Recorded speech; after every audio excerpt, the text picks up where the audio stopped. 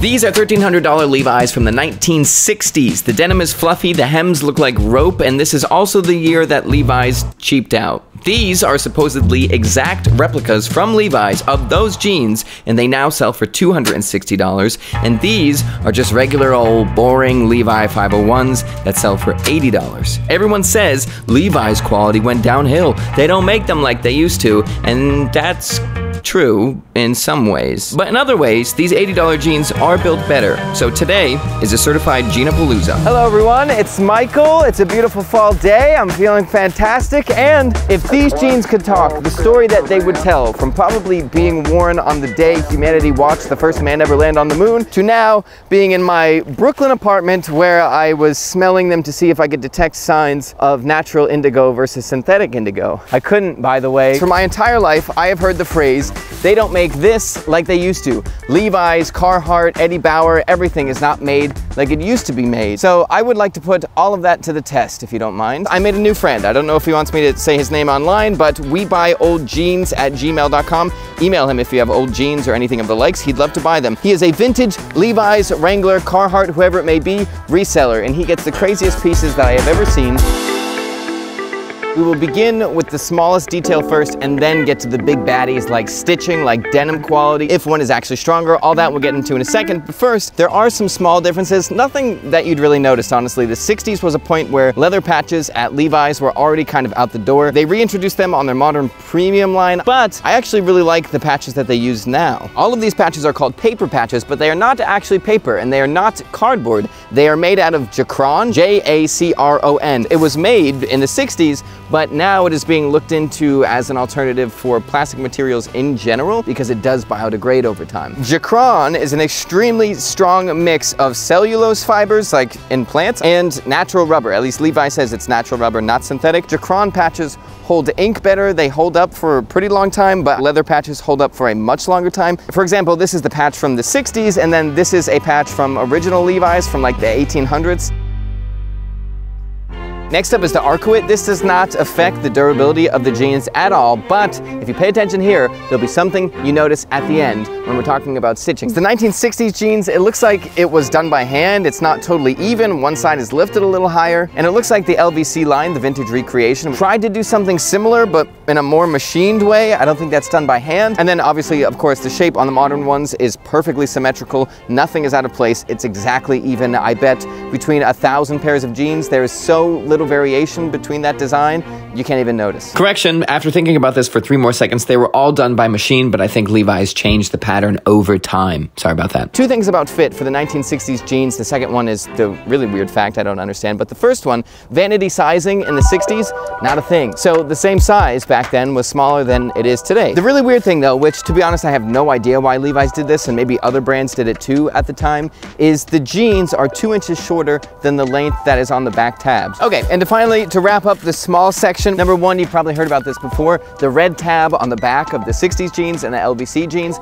that is in capital letters. Now it's lowercase, just the L is big. Big whoop. The button material between modern Levi's and vintage Levi's changed. The old ones were steel, the new ones are, I think, a zinc alloy or something of the sorts. But the 60s were really the year that Levi's changed a bunch of things anyways. Before the 1960s, the rivets on Levi's were 100% solid copper. Now the front is copper, the back is aluminum. Cheaped out a little bit, Levi's, didn't ya? Okay, anyways, enough with the small crap. Let's get serious. Let's stop talking about cellulose and rubber, whatever that stuff is. Let's talk about if these jeans are actually better and go over the big boy details. This is a refurbished MacBook Pro, or at least I think it is. I have not opened the box yet, so therefore I have no idea what's in here. And if someone said to me, Michael, you should eat whatever is in the box, I would say, are you crazy? I have no idea what's inside of this. So why do you take vitamins when you don't know what's inside of them? This video is sponsored by Ritual, your favorite vitamin's favorite vitamin. I'm a vegetarian.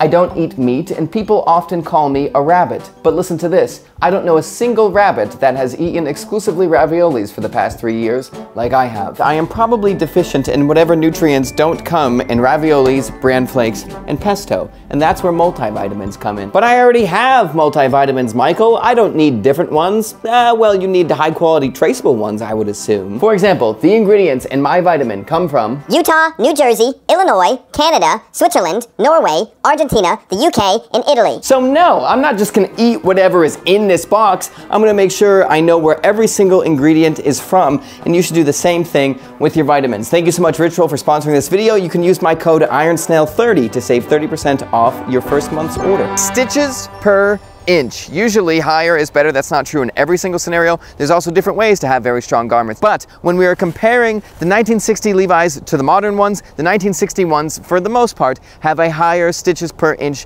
count everywhere. And I believe on modern premium Levi's, that is where you get an equivalent amount of stitches per inch as vintage. LVC Levi's for almost $300 seem to come close or be exactly the same. So 0.1 for 1960s Levi's. I don't know what this hand. Okay, so if Levi's corporate is watching this, I promise that modern day Levi's have a comeback at the end, but right now, another point goes to 1966 and LVC jeans because the pocket bags, the bags that you put things in your pockets in, they're made out of a much beefier, heavier material that they lasted from the 60s to today. I don't think modern Levi's would, although these vintage jeans have not been worn a ton. They are, in general, it's just a better, beefier material than what we're using today. I decided to stare into the sun directly for this part because it's gonna get pretty shady. Obviously, the 1966 Levi's use selvage denim, the modern ones do not, and the LVCs use selvage denim from Japan. The original Levi's from the 60s used denim from Cone Mills, which is the most famous US manufacturer of denim of all time. So it was a really big deal when they went out of business. Levi's didn't save them. I don't know if they could have, but they didn't. Either way. Also, 100% yes, I do feel like I am walking around in paradise right now, although we cannot forget,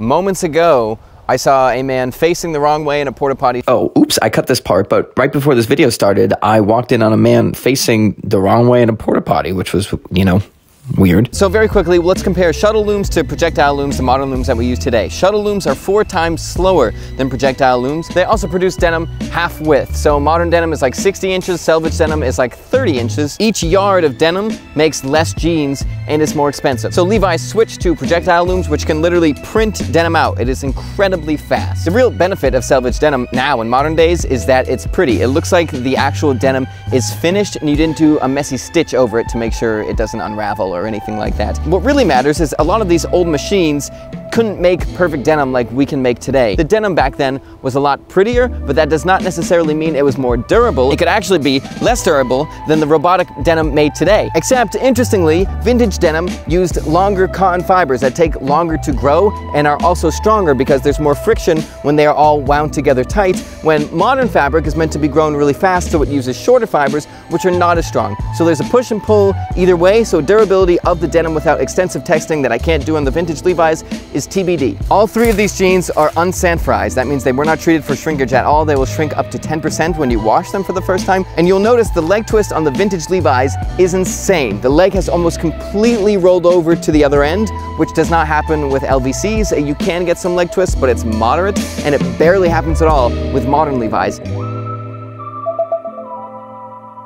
Is there any place in modern Levi's that beats vintage Levi's? Yes, it is called bar tacking. Bar tacking has been around for a while now. In the 60s, it was not around for that long. And you'll see there's rivets, obviously, on the front part of your pants. They used to also be on the back pockets because that is what set Levi's apart. That is what made their jeans so strong. It wasn't just stitching that could rip apart easily. It was riveted like a boat. It was super strong. You couldn't pull them apart with 2 horses. Technology in stitching in general got better, and the bar tack was invented, which is equivalent essentially to the rivet. So the rivets on the front of your pants that you are wearing right now, they're decorative. You could just bar tack those. Uniqlo does a lot of bar tacking and not a lot of riveting. But with all that being said, these vintage 60s Levi's were some of the first Levi's that had bar tacks on the back pockets instead of rivets, and the bar tacking it was just not as robust as it was today. You'll see that the bar tack on modern Levi's goes all the way through the top of the jean to the bottom, and on vintage, I think they skipped a layer of denim because they didn't have a machine that could go through all of that denim. Correction and or edit, you'll notice that the belt loops are all bar tacked all the way through, so I think it's more possible that Levi's hid the bar tack for style, although it is not as durable.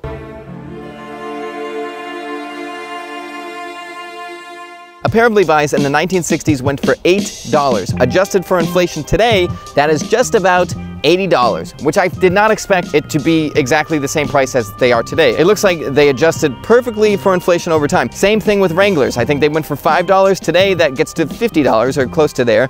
Exactly the same. Not the same thing with Filson. Filson technically by inflation should be $124. But I will say Filson did stay in the US, and I am making clothes in the US right now. It is very expensive, so I can't actually comment on that. That being said, in order to get that price, modern Levi's moved production to Mexico and Egypt and different countries where the cost of labor was lower. They did the same with the production of the denim. I'm assuming they used a lower grade of cotton fiber in general. There's a lot of things that they had to change in order to keep Levi's for $80. And with that being said, Levi's, there's usually some sale going on, so I would say in the US at least, it's like $50 or $60. And I obviously think they could be priced a lot lower than what you are actually buying them for now, because marketing and everything goes into that price and it goes up, and people want to make more money. But I will say, frankly, the difference in quality between modern and vintage, and durability as well, is not as much as you probably would think. All of the things that I really like, the charming things on vintage Levi's, don't necessarily make them a better jean. They make them a cooler jean in my opinion. But modern technology has essentially got us to the level of perfected denim. And without all the faults that vintage denim has, modern denim can hold up to a similar strength, even if it is of lesser quality on the inside. Do they make Levi's like they used to? The answer has to be no. So that is the end of the first part of this series, but now I have a question for you. In my apartment, I have vintage Wrangler, one of the first ever down jackets from Eddie Bauer, and vintage Carhartt. What should I compare next?